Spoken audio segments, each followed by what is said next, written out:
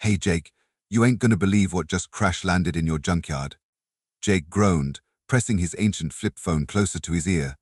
"Crazy Pete, I swear to all that's holy, if this is another one of your meth-fueled hallucinations." "No, man, I'm clean as a whistle."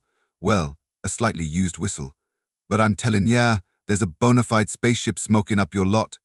Jake pinched the bridge of his nose, feeling a headache coming on. It was just past midnight in the sleepy town of Rustbucket, Arizona, and he'd been looking forward to a cold beer and some shut-eye after a long day of fixing rusted-out pickups and ancient Buicks. "Pete, buddy, pal," amigo Jake drawled, his voice dripping with sarcasm, "unless you're calling to tell me Ed McMahon rose from the dead to hand-deliver my $1 million check, I'm hanging up and going to bed." "But, Jake." "Good night, Pete." Jake snapped his phone shut with a satisfying click, tossed it onto his nightstand, and flopped back onto his creaky bed. He stared at the ceiling fan spinning lazily above him, its rhythmic whirring usually enough to lull him to sleep. But tonight, something nagged at him. "Damn it, Pete," he muttered, swinging his legs over the side of the bed. "This better not be another alien cow abduction situation." Grumbling, Jake pulled on his oil-stained jeans and a t-shirt that had seen better days probably sometime during the Carter administration. He stomped down the stairs of his small apartment above the garage, each step punctuated by a creative curse word. As he reached for the door, Jake paused. "What the hell am I doing?" he asked the empty room. "I'm a 35-year-old mechanic in bumfuck, nowhere, about to check my junkyard for a spaceship because the local meth head told me to. This is how horror movies start, Jake. This is how you end up as a cautionary tale on the evening news." But curiosity and maybe a tiny part of him that still believed in the fantastic won out. Jake grabbed a flashlight and his trusty wrench because, hey, you never know when you might need to tighten a loose bolt or bash an alien's head in, and headed out into the warm Arizona night. The neon sign above his shop, Jake's Junkers and Auto Repair, flickered weakly as he passed under it. "I really need to fix that," he muttered, making a mental note he knew he'd forget by morning. As Jake rounded the corner of his garage, the beam of his flashlight swept across the junkyard. Piles of rusted car parts, ancient appliances, and the occasional piece of unidentifiable metal formed a labyrinth of tetanus-inducing treasures. It was a place where dreams of restoration went to die, and Jake loved every inch of it. And there, in the middle of it all, was absolutely nothing out of the ordinary. Jake let out a sigh that was equal parts relief and disappointment. "God damn it, Pete," he chuckled, shaking his head. "I'm gonna kill you tomorrow, right after I check myself into the loony bin for actually believing." A flash of blue light cut through the darkness, accompanied by a sound that could only be described as a constipated elephant trying to play a kazoo. Jake whirled around, his wrench raised like a weapon, though what good it would do against laser guns, he had no idea. There, half hidden behind a stack of rusted-out Chevys, was an honest-to-God flying saucer. Well, more like a flying dinner plate that had seen better days. It was about the size of a minivan, its sleek silver surface marred by scorch marks and dents. A thin trail of smoke rose from what Jake assumed was the engine, or the alien equivalent of an engine. For all he knew, it ran on cosmic farts and good intentions. "Well, I'll be damned," Jake whispered, his wrench clattering to the ground. Pete was right. I owe that son of a bitch an apology, and probably a beer. As if on cue, a hatch on the side of the ship slid open with a hiss.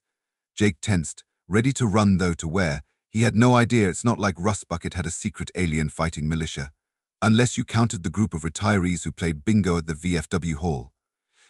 But instead of little green men or tentacled monstrosities, out stepped the most beautiful women Jake had ever seen. 3 of them, to be exact. They were tall, easily over 6 feet, with skin that shimmered like mother of pearl in the moonlight. Their hair, if you could call it that, looked like living strands of silver that moved of their own accord. And their eyes. Jake felt like he could drown in those pools of swirling galaxies. "Oh, come on," Jake groaned, throwing his hands up in exasperation. "Seriously? Drop-dead gorgeous alien women? What is this? A bad sci-fi porno?" The aliens exchanged glances, their brows furrowing in confusion at least. Jake assumed those were their brows. For all he knew, they could be specialized antennae for picking up cosmic radio signals. The tallest of the 3 stepped forward, her movements graceful despite the obviously injured leg she was favoring. When she spoke, Her voice was like wind chimes in a summer breeze. If those wind chimes could somehow speak English with a vaguely British accent. Greetings, noble mechanic of Earth, she said, bowing slightly. We come in peace, seeking assistance for our, how do you say, totally balked starship. Jake blinked. Then blinked again. Then pinched himself hard. When nothing changed, he did the only thing a sane man could do in this situation. He burst out laughing. It wasn't a chuckle or a giggle. It was the kind of full-bodied, slightly hysterical laughter that comes when the universe decides to play a cosmic joke on you, and you're the punchline. The aliens looked at each other again, concern evident on their ethereal faces. The one who had spoken leaned towards her companions and stage whispered, "Perhaps we have broken the human? I told you we should have practiced our Earth languages more." This only made Jake laugh harder. He doubled over, hands on his knees, tears streaming down his face. "Oh man," he gasped between fits of laughter, "I've finally lost it. Crazy Pete's gonna have a field day with this. I can see the headlines now. Local mechanic goes bonkers, claims alien hotties asked him to fix their UFO." The shortest of the three aliens, though still a good head taller than Jake, stepped forward, her brow furrowed in concern. "Are you unwell, Earth creature? Do you require medical attention? We have some excellent tentacle balm that might help." Jake wiped his eyes, his laughter finally subsiding into occasional chuckles. "Nah, I'm fine. Just having a minor existential crisis. You know, the usual everything I thought I knew about the universe just got turned on its head kind of thing. No biggie." The aliens nodded sagely, as if this was a completely normal response. The one with the injured leg spoke again. "We understand, noble Earth mechanic. The first contact between species can be, how do you say, a real mind F." Whoa, Jake interrupted, holding up his hands. "Let's keep it PG-13, shall we? I'm still not entirely convinced this isn't some elaborate prank or a really vivid hallucination brought on by too many late-night tacos." The aliens looked at each other, confused. The shortest one pulled out what looked like a cross between a smartphone and a waffle iron. She tapped it a few times, then announced, "According to the Galactic Urban Dictionary, PG-13 refers to a human entertainment rating system. It suggests content suitable for primitive spawn aged 13 revolutions around their local star." "Fascinating." Jake pinched the bridge of his nose. "Okay, look, let's say for the sake of argument that I believe you're real. That this isn't some elaborate prank or the result of me finally cracking under the pressure of fixing one too many rusted-out carburetors. What exactly do you want from me?" The tallest alien's face lit up. Literally, her skin began to glow softly. "Oh, noble Earth mechanic, we seek your expertise. Our starship has suffered grievous injury in our journey across the cosmic void. We detected your establishment of vehicle repair and hoped you might aid us in our time of need." Jake looked from the aliens to their battered ship and back again. He ran a hand through his hair, sighing deeply. "You want me to fix your spaceship?" All three aliens nodded eagerly. "Me, Jake Thompson. The guy who once spent 3 hours trying to figure out why a car wouldn't start, only to realize it was out of gas. You want me to fix a ship that can travel across the galaxy?" More enthusiastic nodding. Jake threw his hands up in exasperation. "Well, why the hell not? It's not like I had any big plans for tonight besides watching reruns of porn stars and questioning my life choices. Sure, I'll take a crack at your intergalactic jalopy. But I've got to warn you, my experience with spaceships is limited to watching Star Trek reruns and building model rockets in high school." The aliens beamed at him again. Literally, their skin glowed brighter. The one with the injured leg clapped her hands together. "Excellent. We are most grateful, noble Jake Thompson. I am Zillith, and these are my crewmates, Nexa and Vox." Jake nodded, still not entirely sure he wasn't dreaming. "Nice to meet you, ladies. Now, let's take a look at this cosmic clunker of yours." As they approached the ship, Jake couldn't help but notice the way the aliens moved. Despite their height and otherworldly appearance, there was something undeniably graceful about them. It was like watching a ballet performed by very tall, very shiny cats. So Jake said, trying to sound casual and failing miserably, "You girls come here often?" "To Earth, I mean. Not my junkyard specifically. Though I guess you're here now, so technically." Nexa, the shortest of the three, interrupted his rambling. "Oh no, this is our first visit to your charming little mud ball. We were on our way to the Galactic Council meeting on Zeta Reticuli IV when our quantum flux capacitor decided to throw a hissy fit. Jake nodded sagely, as if he had any clue what a quantum flux capacitor was. Ah yes, quantum flux capacitors, always acting up at the worst possible moment. Had a 87 Buick that did the same thing. Well, not the quantum part, or the flux part. Come to think of it, it was probably just the alternator. Vox, who had been silent until now, spoke up. Her voice was deeper than the others, with a hint of what Jake could only describe as cosmic gravel. You speak wisely, Jake Thompson. The parallels between your primitive combustion engines and our hyper-advanced star drive are, well, they're completely non-existent. But we appreciate your attempt at empathy. Jake couldn't help but laugh. Fair enough. All right, let's take a look under the hood, or whatever you call the part of the ship where all the important bits are kept. Zilith pressed a button on what looked like a fancy wristwatch, and a panel on the side of the ship slid open with a soft hiss. Jake peered inside, his eyes widening at the sight. It was like someone had taken the insides of a supercomputer, mixed them with the guts of a nuclear reactor, and then let a cosmic octopus play Twister with the result. Tubes of glowing liquid pulsed in time with what sounded suspiciously like a techno remix of Bach's Toccata and Fugue in D minor. Holographic displays flickered in and out of existence, showing diagrams and readouts in a language that made Jake's eyes water just looking at it. Well, Jake said after a long moment, I can safely say this is a bit more complicated than your average oil change. Nexa nodded enthusiastically. Oh yes, this is our Mark VII quantum displacement engine.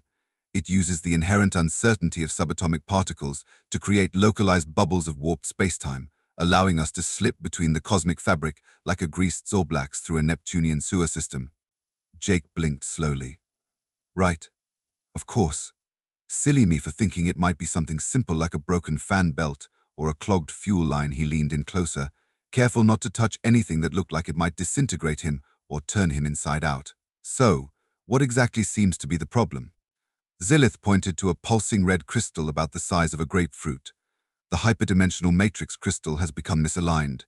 Normally, it channels the quantum energies of the vacuum foam into usable propulsion, but now, she trailed off, making a sound that was somewhere between a sigh and the mating call of a lovelorn whale. Jake nodded, pretending he understood even a fraction of what she'd said. Ah, yes, misaligned hyperdimensional matrix crystal. Classic problem. You see it all the time in spaceships. He scratched his chin thoughtfully. Have you tried turning it off and on again? The three aliens looked at each other, their expressions a mix of confusion and what Jake hoped was admiration for his technical prowess. Vox spoke up, her tone serious. Jake Thompson, your wisdom is beyond compare. Truly, you must be the greatest mechanic on your primitive world. We had not considered the ancient ritual of power cycling. Jake puffed out his chest, feeling a swell of pride. Well, you know, sometimes the old ways are the best ways. Let's give it a shot, shall we? For the next hour, Jake watched in fascination as the aliens went through what could only be described as the most overcomplicated reboot process in the history of the universe. There were chants in a language that sounded like a mix of Klingon and drunk French, interpretive dances that he was pretty sure violated several laws of physics, and at one point, all three aliens had to stand on their heads while reciting what Nexa assured him was the quantum encryption key of the universe, but sounded suspiciously like the ingredients list from a box of Cap N Crunch. Finally, with a sound like 1,000 AOL modems screaming in harmony, the ship's systems came back online. The pulsing red crystal turned a soothing blue, and the Bach techno remix switched to what Jake could have sworn was Stayin' Alive by the Bee Gees. Zilith clapped her hands in delight. It worked. Oh, Jake Thompson, you truly are a miracle worker. How can we ever repay you for your invaluable assistance? Jake waved a hand dismissively, trying to play it cool and failing miserably. Ah, it was nothing. Just doing my job. Although he trailed off, a mischievous glint in his eye. I don't suppose I could convince you ladies to stick around for a bit. Maybe grab a cup of coffee, swap some stories about the cosmos. I make a mean plate of scrambled eggs. The aliens exchanged glances, a silent conversation passing between them. Finally, Nexa stepped forward, her expression serious. Jake Thompson, your offer is most generous, but I'm afraid we cannot delay. The fate of the galaxy hangs in the balance. Jake's face fell. Ah, right. Of course. Saving the galaxy, much more important than breakfast with a small-town mechanic. Vox placed a hand on his shoulder, her touch sending a tingle through his entire body. Do not despair, Jake Thompson. While we cannot stay, we can offer you a token of our gratitude. A gift that will change your life forever. Jake's eyes widened. Really? What kind of gift? Advanced alien technology. The secret to immortality. A signed photo of Elvis from his secret moon base. Zillith smiled enigmatically. Oh, Jake Thompson, our gift is far more valuable than any of those trifles. We offer you knowledge. Jake's excitement deflated faster than a punctured souffle. Knowledge? That's it? I was kind of hoping for a cool alien blaster or maybe a hoverboard. Nexa giggled, a sound like wind chimes in a summer breeze. Not just any knowledge, silly human. We're going to download the complete history and technical specifications of every vehicle in the galaxy directly into your brain. Jake blinked. Then blinked again. I'm sorry, you're going to do what now? Vox stepped forward, holding what looked like a kaleidoscope crossed with a dental X-ray machine. It's quite simple, really. This device will rewrite your neural pathways, integrating millennia of intergalactic vehicular knowledge into your primitive Homo sapien gray matter. You'll be the greatest mechanic in the universe. Whoa, whoa, whoa. Jake held up his hands, backing away slowly. Let's pump the brakes here, ladies. You want to rewrite my brain? That sounds less like a gift and more like a plot from a B-movie sci-fi flick. What if it turns me into a drooling vegetable? Or worse, what if it makes me like country music?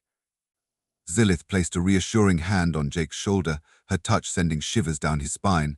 Fear not, noble Jake Thompson. The process is perfectly safe. Well, mostly safe. There's only a 0.0001% chance of your brain exploding. Oh well, when you put it that way, Jake muttered sarcastically. Look, I appreciate the offer, but I think I'll pass. I've got a good thing going here with my junkyard. Sure, it's not glamorous, but it's honest work. Plus, I'm not sure the world is ready for a mechanic who can fix both a 72 Pinto and a Regalian warp drive. The aliens exchanged glances, their expressions a mix of confusion and disappointment. Nixa spoke up, her voice gentle. But Jake Thompson, don't you want to be extraordinary? To rise above the mundane existence of your fellow humans? Jake laughed, shaking his head. Ladies, I just helped fix a spaceship using the technical equivalent of have you tried turning it off and on again. I'd say that's pretty extraordinary for a Tuesday night in Rustbucket, Arizona. Vox nodded solemnly. You speak wisdom beyond your years, Jake Thompson. Perhaps it is we who have something to learn from you. Now you're talking, Jake grinned. Tell you what, how about instead of rewriting my brain, you just leave me with a cool souvenir? Something to remember this crazy night by, and maybe your space phone number in case I ever need to, call for intergalactic roadside assistance. The aliens huddled together, whispering in a language that sounded like a cross between Elvish and a dial-up modem having a seizure. Finally, they turned back to Jake, their faces beaming. Zillith stepped forward, holding out what looked like a small, iridescent pebble. Jake Thompson, we offer you this quantum harmonic resonator. It may appear simple, but it contains the vibrational frequencies of 1,000 alien worlds. Keep it with you, and it will bring you luck in all your mechanical endeavors. Jake took the pebble, turning it over in his hand. In the moonlight, he could see swirls of color dancing just beneath its surface. Wow, thanks. This is way cooler than a t-shirt that says my mechanic went to Alpha Centauri, and all I got was this lousy shirt. Nixa giggled again, the sound making Jake's heart do a little flip. And as for our space phone number, as you so charmingly put it, she pressed a series of buttons on her wrist device, and Jake's ancient flip phone suddenly lit up with a series of symbols he'd never seen before. Then Nixa said with a wink, Now you can reach us anytime, but please, only for emergencies, or if you're really, really bored and want to chat about the cosmic nature of existence. Jake grinned, pocketing both the pebble and his phone. Ladies, it's been a pleasure. And hey, if you're ever in the neighborhood again and need a tune-up, you know where to find me. Just try not to crash land next time. The neighbors are already suspicious enough about all the weird noises coming from my junkyard. The aliens bowed in unison, a gesture that somehow managed to be both graceful and slightly ridiculous given their height. Farewell, noble Jake Thompson, Zillith said. May your wrenches always be the right size and your check engine lights forever dim. With that, they climbed back into their ship.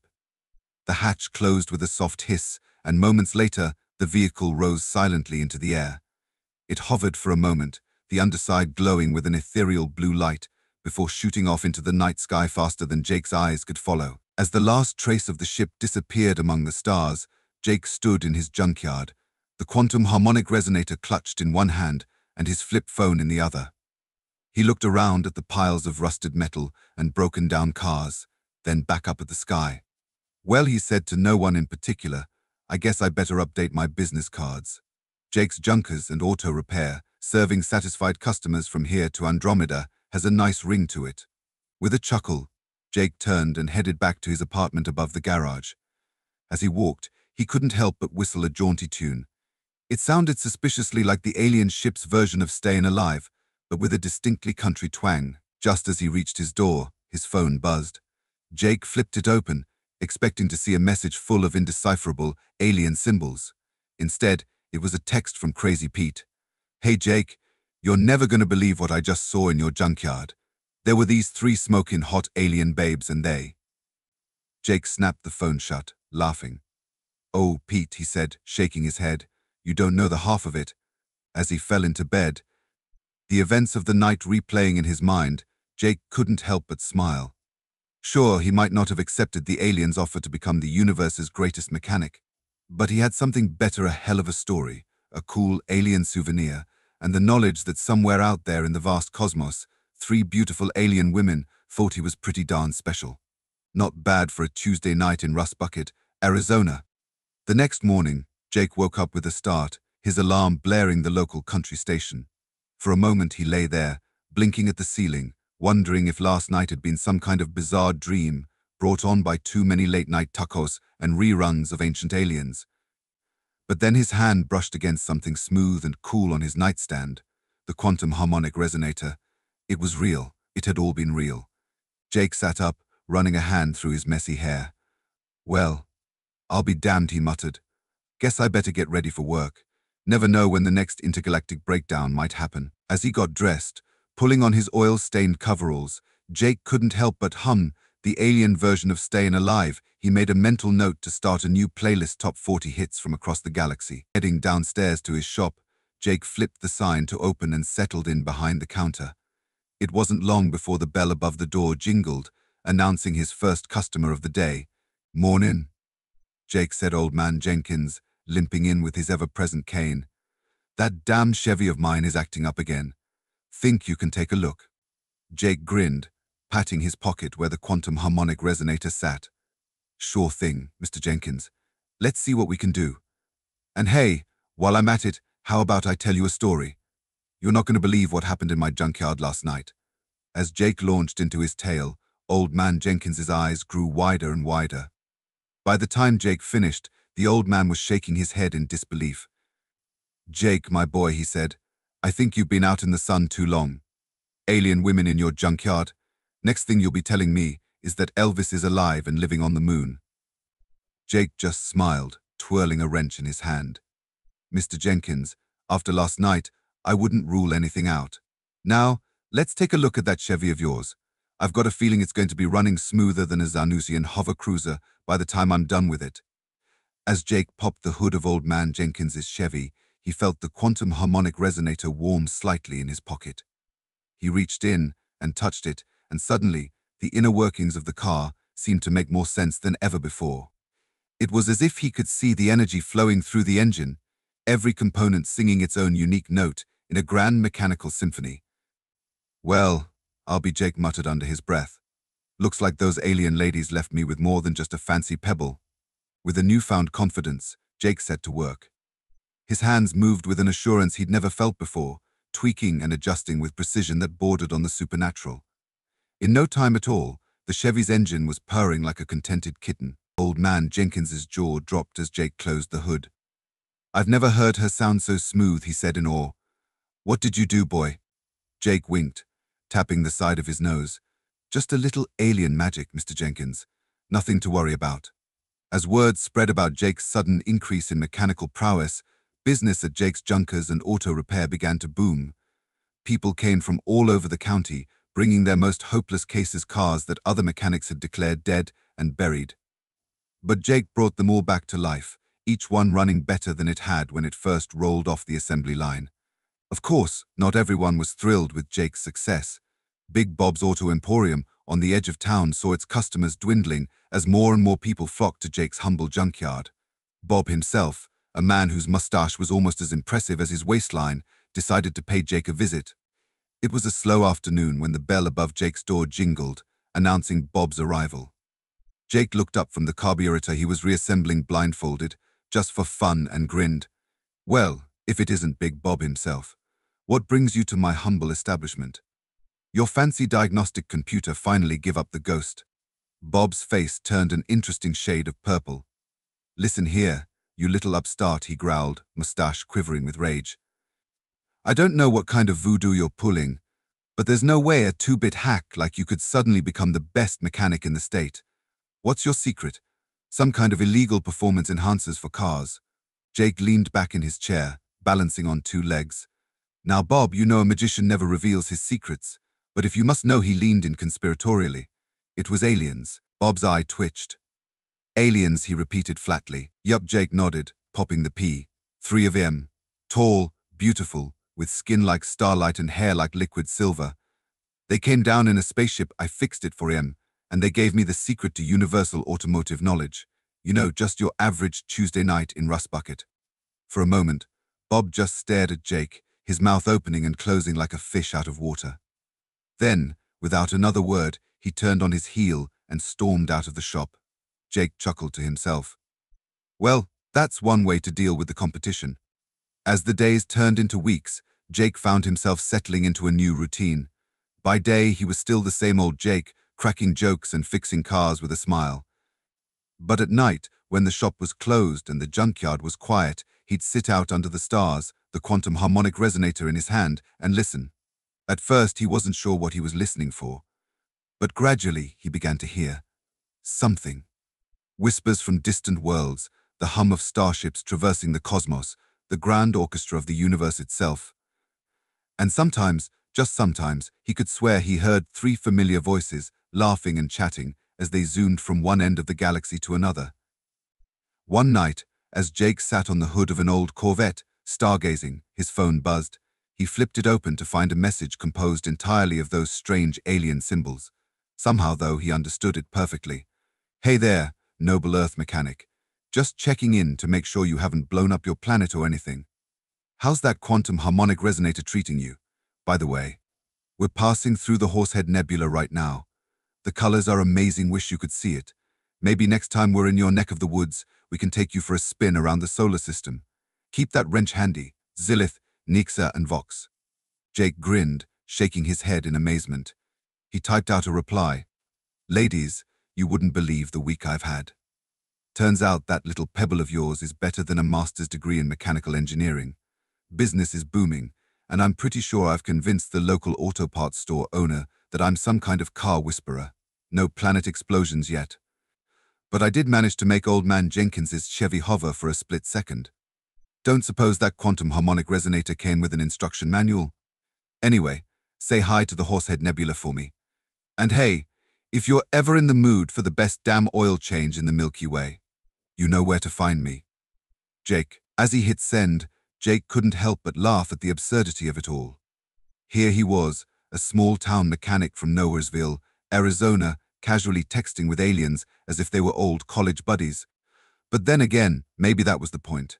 In a universe as vast and weird as this one, maybe it wasn't so strange for a guy like him to befriend a trio of intergalactic travelers. Maybe the line between the extraordinary and the everyday was thinner than anyone realized. Jake pocketed his phone and the quantum harmonic resonator, giving the old Corvette an affectionate pat as he slid off its hood. Tomorrow would bring new challenges, cars to fix, customers to impress, and who knows, maybe even another alien encounter. But for now, he was content. As he headed back to his apartment, Jake looked up at the star-studded sky one last time. "You know," he said to the cosmos at large, "I think I'm starting to get why they call it humanity. Fuck yeah." And with that profound or perhaps profoundly silly thought, Jake Thompson, small-town mechanic, friend to aliens, and unexpected recipient of cosmic mechanical knowledge went to bed, ready for whatever the universe might throw at him next.